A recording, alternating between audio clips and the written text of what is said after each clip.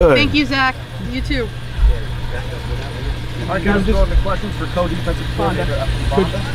Coach, just when did you hear about Manny and just the whole process of sort of being named the defensive coordinator? You could take us through that, what that was like for you. Obviously, Manny interviewed and went up there, and if you know anything about Manny Diaz, if he's competing for something, he's usually going to win it. So when he went up there, before he knew anything, I had an idea, a good idea based on evidence in the past that he was going to win that job. So obviously your mind starts to run and think.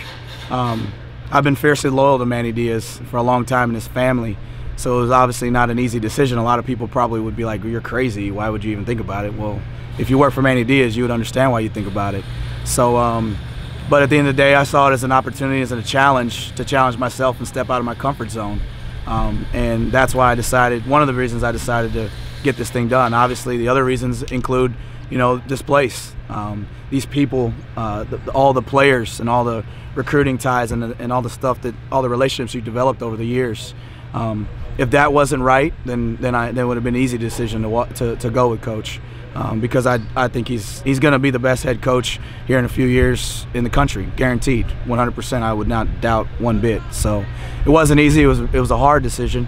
Because of my faith and understanding of that person, but it was the right reason because I know what's still here. That all being said, the size of the shoes that he leaves behind.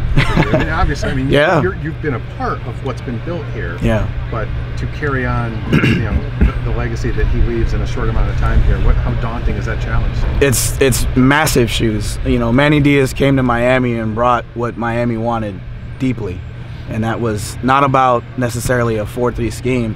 It was about a style of play. It was about an attitude that when people show up at Hard Rock Stadium, they knew exactly what they were going to see, and that's what they coveted and wanted dearly, and he brought that here. So to answer your question, no question, huge shoes, and definitely something you got to think about every single day. But it's like what Manny Diaz said when he got here. He told all those kids on one of his first meetings is, when you put that jersey on at the University of Miami, it's heavy. It's not light. It's not, made out of paper. There's some great people and people that have sat in those seats and put on those jerseys and put on this emblem as coach, and it's not easy, and it's never going to be easy. And obviously what he's done has made it even harder.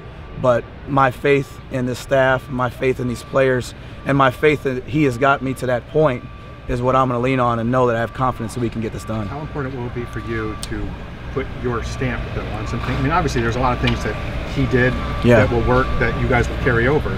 But there's an individuality to this thing too. How eager are you to start putting your stamp on things? This isn't about me. This is about our kids. This is about a style of play. This is about an attitude.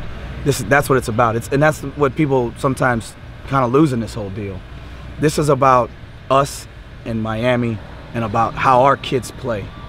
And our kids are going to play with the same intensity. Our kids are going to play with the same attitude. We're going to run the ball. We're going to tackle. We're going to hang our hat on the 4 T's. We're going to celebrate and be enthusiastic and have fun. So, like I told the kids, the only thing that's going to change is who signals in the defense. And it's going to be from the help of Jonathan Packey and Jess Simpson and Mike Rump and every GA that we got, just like Coach Diaz did. He listens to every single person in the room. It's not about him, and he'll tell you the same thing.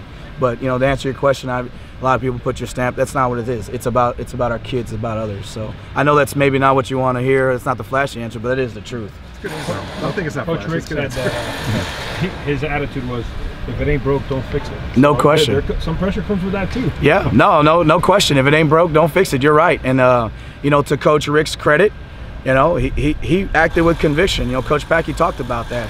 He didn't hesitate. He didn't wait. He knew what he wanted.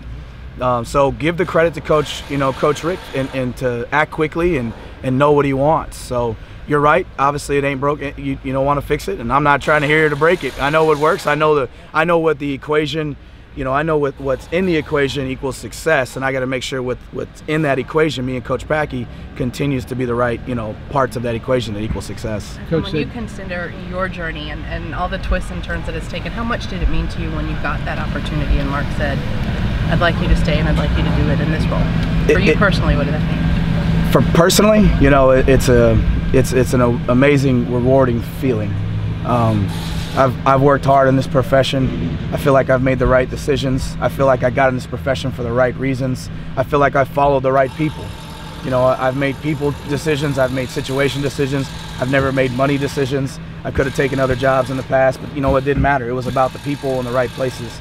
So, you know, for me, I really feel like it really gave me confidence to know that what I did in the past 10 years and made all those choices is brought me to this point and rewarded me for this opportunity. Now we got to go out there and do it. Even though Manny's here, are you and Jonathan going to work on how you're going to be co-defensive coordinators, calling in plays during the whole game? No, this is completely 100% what Coach Diaz wants to do. And we are 100%, let me be clear, we are 100% on his side. Nothing's changing. When he comes back, I can't wait to take the side, you know, take that sideline in New York with Coach Diaz and running this thing. And we've been together so long, like it's like riding a bike. You know, he came back and we all got back on our little scooter and our sides of the, you know, the bike, and we just start pedaling. And so for us, this is our opportunity to be together one more time. You know, God willing, we get to be together again sometime. Have you already laid out the framework of how being a co-defensive coordinator is going to work? Yes, well, most of it, yes, absolutely. We've talked a lot. We've had deep, in-depth talks about those things and how it's going to work. But for the most part, to answer your question, you know, I'll be the one that calls it, but Coach Packey is going to be literally, whatever I call, it's going to be with the blessing of Coach Packey and Jess Simpson and Mike Rump. We'll do this together because that is exactly what we've done to this point. Whatever Manny Diaz has wanted, he has asked and taken input from every single person in the room. Ephraim, and I know you can't speak about anybody specifically, but just your hopes and your expectations for tomorrow. What kind of day are you expecting this program to have? I'm expecting a lot of players to stick their flag in the ground and say, I want to be at Miami because I love Miami, because I want to make the crib great, because I believe in this place. I believe that what has been put on the field and built over the last 3 years defensively is real and tangible, and I want to be a part of that. So to all those young players out there that are, you know, light before Christmas basically and have butterflies in their stomach, understand that you're picking something that is real and tangible, that it's not changing, that everything you were committed to or thinking about committing to is still there and will be here on Green Tree when you walk here, whether it's in the spring or in the fall. Coach Banda, I know you have one more defensive coach hire to make. Is there one that, you know, you think maybe more specific than the other you'd like to hire? There's not necessarily one person. Yeah, position? Yeah. No, we're still talking about that, but I will say this, whatever we decide to do, he will be a low ego person, he will be a high output person, he will be a team guy, he will be someone that's willing to learn and that understands what he's coming into is what he has to learn. It's not, we'll obviously take all types of things, but the biggest thing we want is low ego, high output. When do you start talking about that or interviewing or whatever? You know, that's for Coach Rick to decide. That's for his decision. He's the head coach, and whatever he wants us to do, we will act accordingly. Can you pronounce your name for me? Yeah, sure. It's actually it's Ephraim Banda. Ephraim Banda. Some people say Banda, which is fine, and even some people say Ephraim in Spanish is how you pronounce it. Ephraim, I've heard it, but the way that I pronounce it's Ephraim Banda. But you know, over the years I quit fighting that, so it's okay. I'll answer to anything. So Zach's coming back? What's Zach that? McCloud told us he's coming back. That's big time. Zach McCloud is a special human being. He's a team guy. I love that guy, and he likes to hit a lot of people at once. So appreciate you guys. Y'all have a great day. Thank you.